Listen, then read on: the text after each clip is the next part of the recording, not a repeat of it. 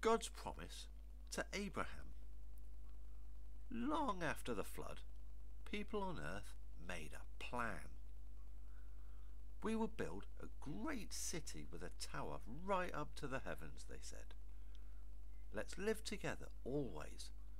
Everyone spoke the same language. God wanted people to live all across the world he had made, so he did something special. Suddenly, groups of people spoke differently. God gave them new languages. Those who spoke the same language moved away together. Perhaps people became afraid of others they could not understand. In this way, God caused people to fill different countries. The city they left was called Babel, which means confusion. Years later, in a place called Ur of the Chaldees, God spoke to a man named Abram. "Leave this land," God commanded. "Go to the land I will show you." Abram obeyed. God led him to Canaan. His wife Sarai and nephew Lot went with him.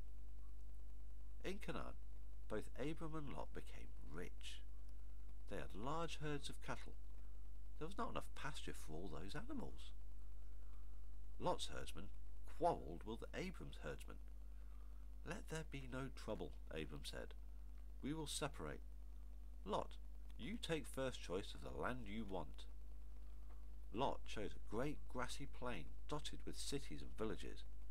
It looked good, but the cities were very wicked places. After Lot left, God spoke again to Abram. "I give all the land of Canaan to you and your children, forever." Abram and Sarai had no children. How could God keep his great promise? 3 men from God came to Abram and Sarai. "You'll have a baby soon," they said. Sarai laughed. She did not believe God's message. She was 90 years old. God told Abram he would now be called Abraham, and Sarai would be Sarah. God also told Abraham he would destroy the 2 wicked cities of Sodom and Gomorrah. Abraham's nephew Lot lived in Sodom with his family. Lot believed God's warning when it came, but his daughter's husbands refused to leave Sodom.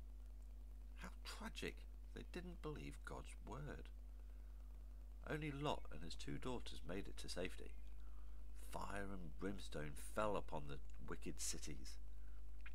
Sadly, Lot's wife disobeyed God's warning and looked back as she ran. She turned into a pillar of salt.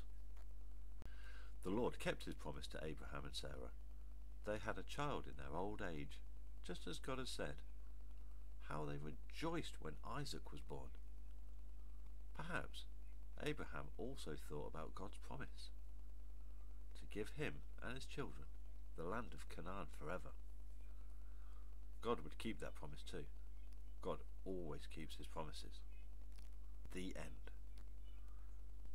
God's promise to Abraham, a story from God's word, the Bible, is found in Genesis 11 to 21. The entrance of your words gives light. Psalm 119, verse 130. This Bible story tells us about our wonderful God who made us and wants us to know him. God knows we have done bad things, which he calls sin. The punishment for sin is death, but God loves us so much he sent his son Jesus to die on a cross and be punished for our sins. Then Jesus came back to life and went back home to heaven. If you believe in Jesus and ask him to forgive your sins, he will do it. He will come and live in you now, and you will live with him forever. If you want to turn from your sins, say this to God.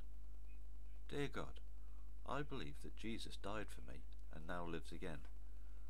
Please come into my life and forgive my sins, so that I can have new life now, and one day go to be with you forever. Help me to live for you as your child. Amen. Read the Bible and talk with God every day. John 3:16.